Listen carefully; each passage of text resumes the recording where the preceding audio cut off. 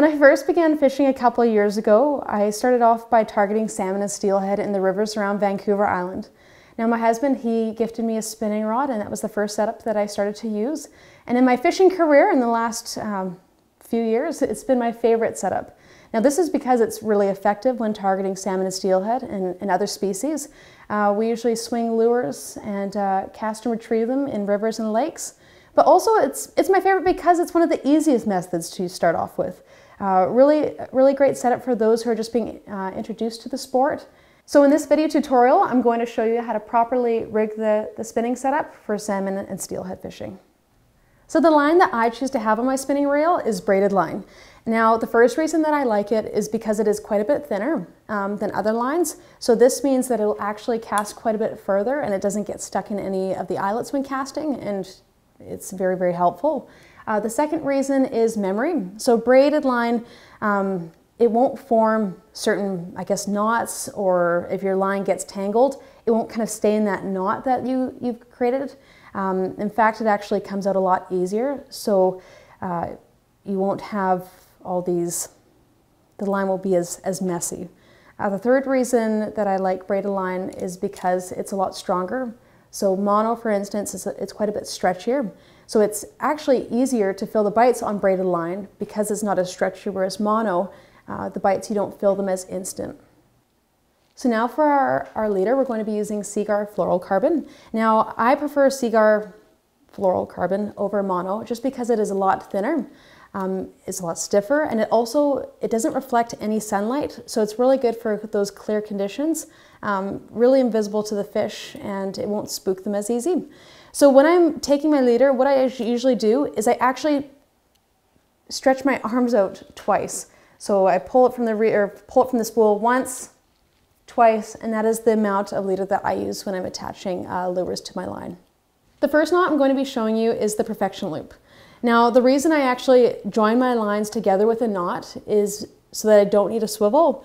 If you had a swivel joining your main line to your leader, it actually couldn't travel up the eyelets and you wouldn't be able to have as long of leader as you wish, because if you had your swivel to the top eyelet, you'd have to swing the whole leader instead of having maybe a shorter bit of line to cast out. So it actually makes your casting much easier, and you're spending less money on tackle. So the first thing you're going to do with your knot is you're going to actually take your piece, pinch, and you're going to kind of double up on the line and wet it so it sticks down and it doesn't move. Okay. So once you have your line and it's a little bit wetter, you're going to form a loop, and I'll make these loops a little bit bigger so it's easier to see. Normally you want them to be really small just so that they don't actually catch on the eyelets. So you have your loop, you're going to pinch, take the line, bring it around behind the loop, pinch again, and so you're forming a second loop and you want them to be the same size. So I have two loops here. Now you have your little tag piece that is going to go in between the two loops. Okay. Now the loop that was in the back, you're actually going to slide it through that first loop and then pull your tag. Now it looks a little bit messy, but you actually can just clip it off.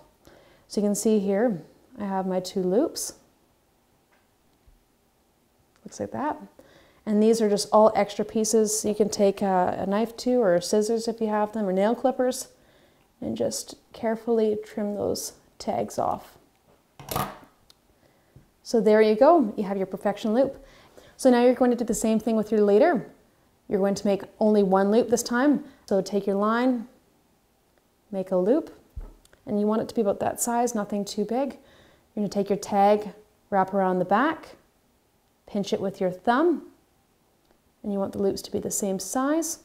With your tag, you're going to slip it in between the two loops, pinch again with your thumb, and then that loop from behind, you're going to pull through the first loop and slowly pull. And there, I just usually stick my pinky in the loop and to give that extra pull.